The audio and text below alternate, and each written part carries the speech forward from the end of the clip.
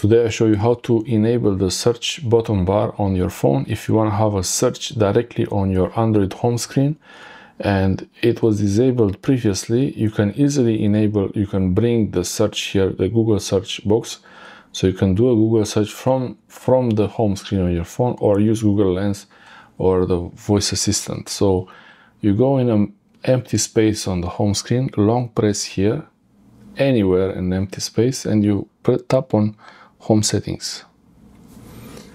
On Home Settings, you find a setting for Show Quick Search Box.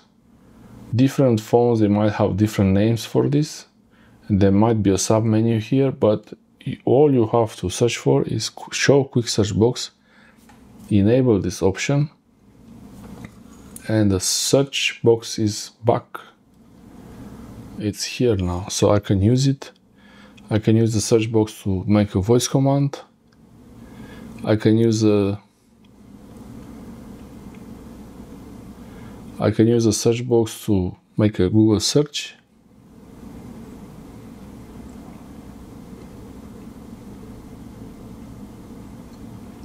I can use the search box to make a Google search or to see interesting current news events.